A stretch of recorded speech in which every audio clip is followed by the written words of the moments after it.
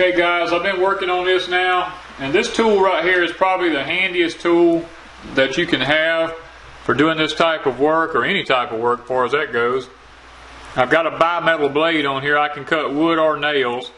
What I do is, you can't really get in here with a sawzall down in here to work on anything, but this thing will go right down inside the wall, and you can use it to cut these things through here, and then I can come up here and cut them off up here and knock them out. Now I've just about got this one here. I got a little bit left to do on this one to kind of show you how it works.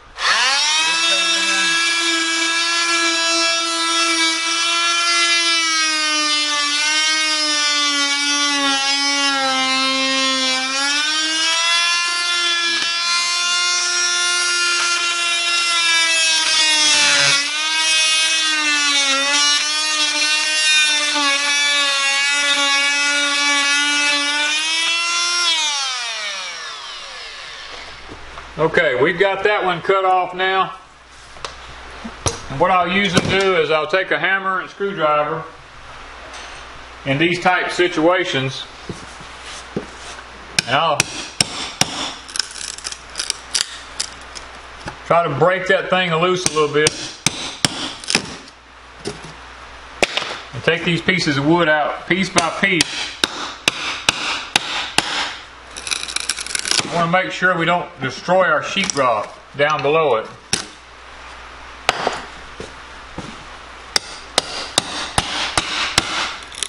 Because what it is there's nails coming through from the outside out there.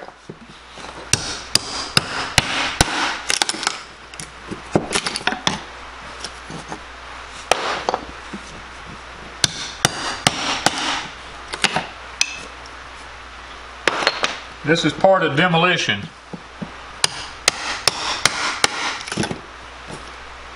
See, we got a nail right there already, I see.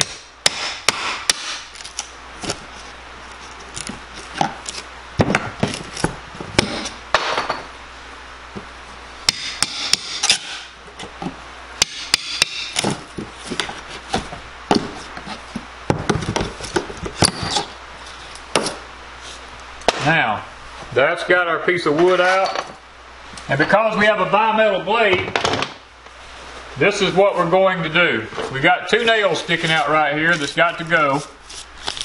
They're in the way. Now you don't have to cut these all the way off, but all you got to do is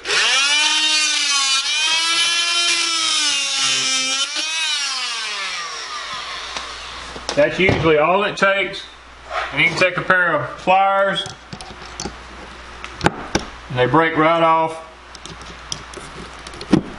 and that gets them out of the way. Okay guys, we've got our bottom plate cut. We're going to look at our grain. We're going to make sure the grain is in the right direction. You don't want to put a piece of wood in under a window with the grains. See, the grains are, I don't know if you can see on the camera. You see how these grains are like this right here? You don't want this to be the bottom of the board, because if you turn this board over like this right here, what happens is the grains are cupped like this, and it will hold water if it was to leak around the window any, and it would rot this bottom sill out. You want to turn it over. You want to make sure that the grains are turned in the rainbow is the top up here like this, or arched up, so that if water gets on this, it will automatically shed it off the wood rather than it holding it. So we're going to take this, we're going to see if we got it where to fit.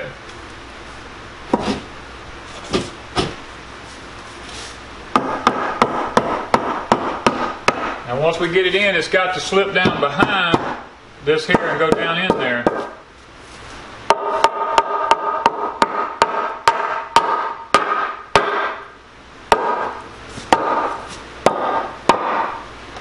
Okay, we've got it down in there.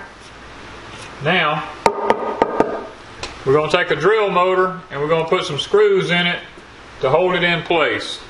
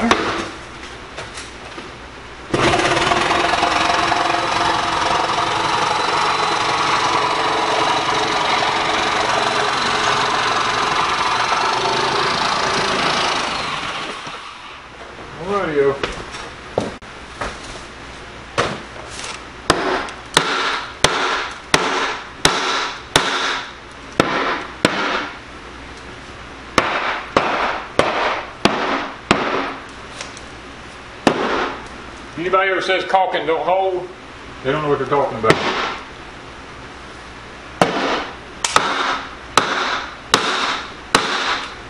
That's all it's holding. This is caulking. Where's the caulking? Okay, it's not holding no more. It's balanced right now, which is a good thing. Okay guys, we're fixing to have a hole in the back wall.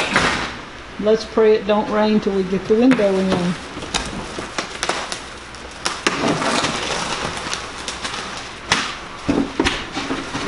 This is going to be our view from in our living room from now on. Isn't that awesome? When we get a window in there. Yeah, we got a little ways to go. Okay, we're ready to start taping in our window. We have our weather sealant tape here.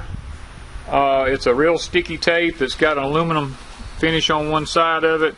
You peel the back off and it sticks. I was going for 6-inch wide, but the company didn't have any 6. 4 inches all they had, so I'm having to double it to use it.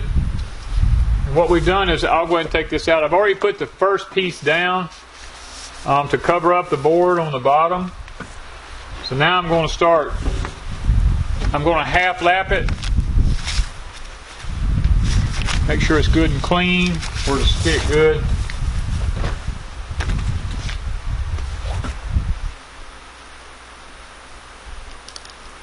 Back off of it.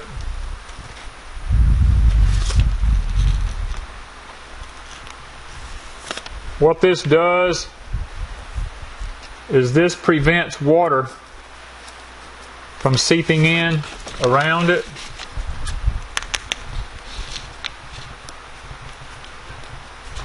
And rotting out around the bottom of the window. Now once you get that corner like that, what I like to do is I like to take and I'll just cut it and fold that back over like that. What we're going to be doing is going down through here, kind of sticking this about half the thickness of that, and then we're going to fold that down.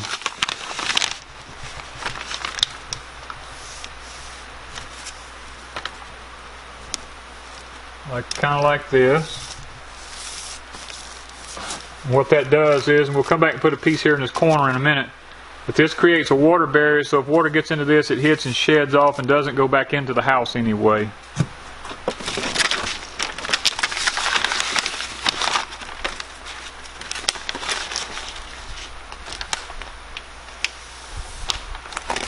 This is a code requirement here, but I advise anybody to do it anyway.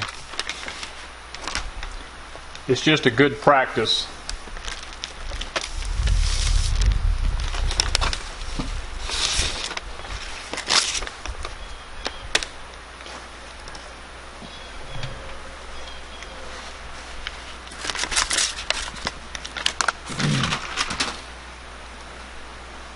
When I first built my house, we didn't have all this stuff to do this with.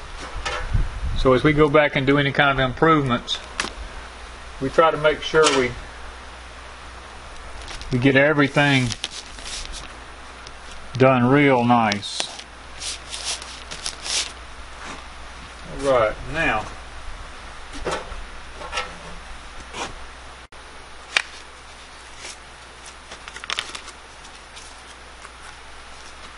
we're going to come back, we're going to stick them in there like that. We're going to fold that over there. Take care of our corner.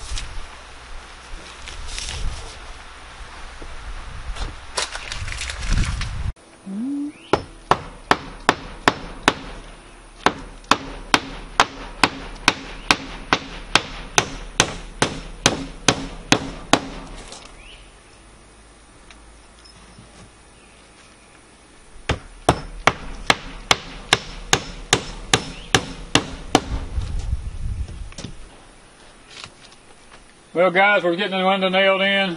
We had footage of the other, but Wanda didn't turn the camera on. We thought we had it on.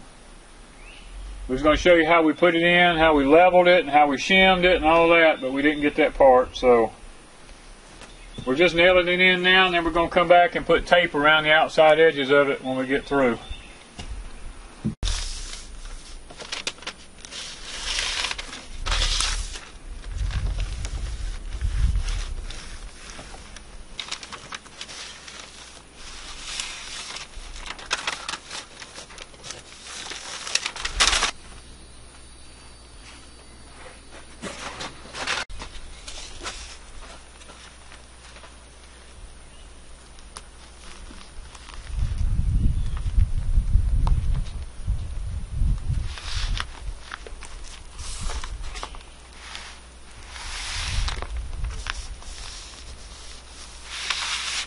Okay guys, what we're doing here is we're making sure we cover up the flange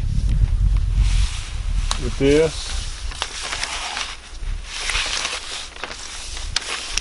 Some people say you put the bottom on first, some people say you put the sides. It don't really matter. This stuff is so sticky till it don't matter how you put it on there, it's going to seal.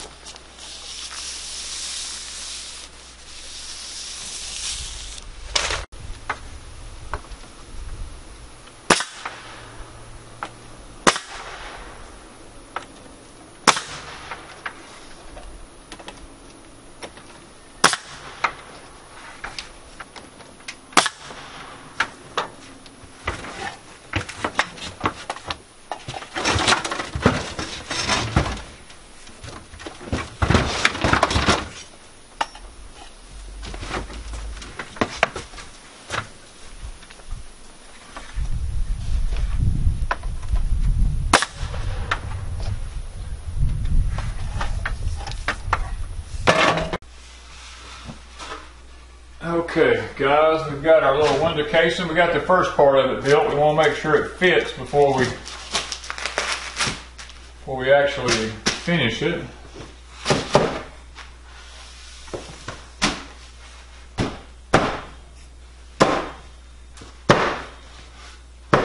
Okay, looks like that's going to be it.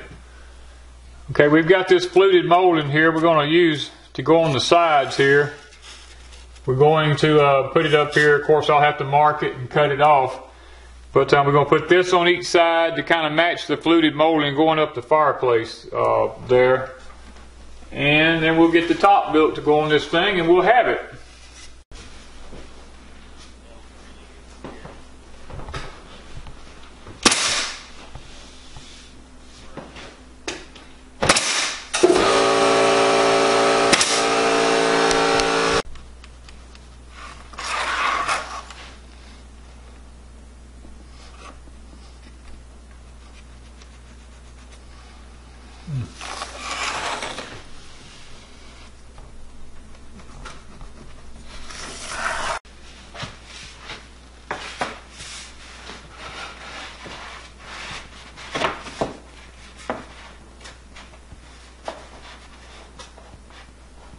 Okay.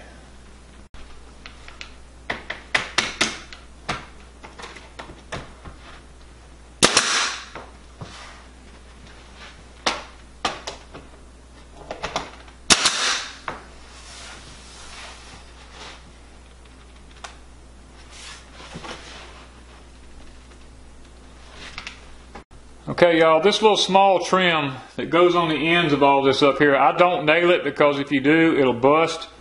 I always glue mine because I found that when I glue it, I don't have to worry about it busting. It's always a safe bet.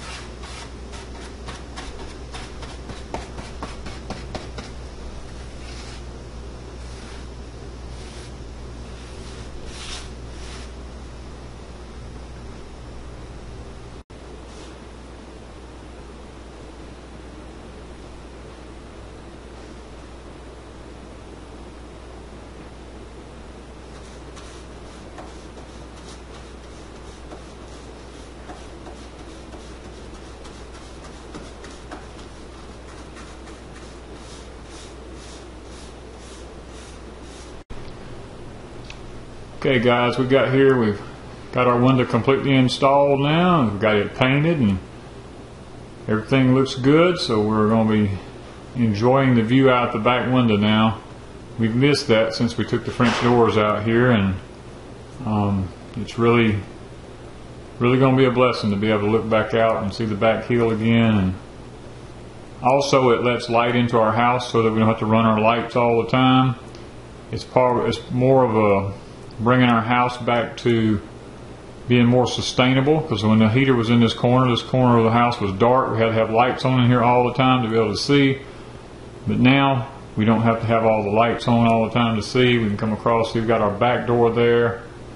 Now we have this big 5-foot wide window here, so it's going to make keeping our homestead lit up a little bit easier, even if there's no electricity.